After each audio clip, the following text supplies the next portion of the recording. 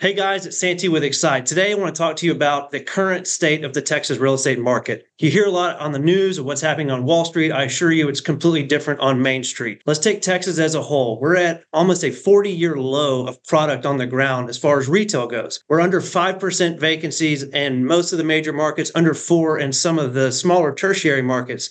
What does that mean for you? Well, it means that it's harder to get a deal done. We're continuing to see rates go up, and we have low delivery coming online. We're actually the lowest since 2019 as far as new products being delivered. There's a lot of reasons for that we can go into in another video, but today let's talk more about what you need to do to prepare yourself. The good news for you is what's driving this vacancy down is population is growing. We had 473,000 people come to Texas last year, 470,000 the year before that. And retail follows rooftops. The new retail is going to be being built wherever these houses are going up. And that's our focus. But for you, what that means is you got to get to the market early. Right now, most of the deals that we're working on are 2025 deliveries.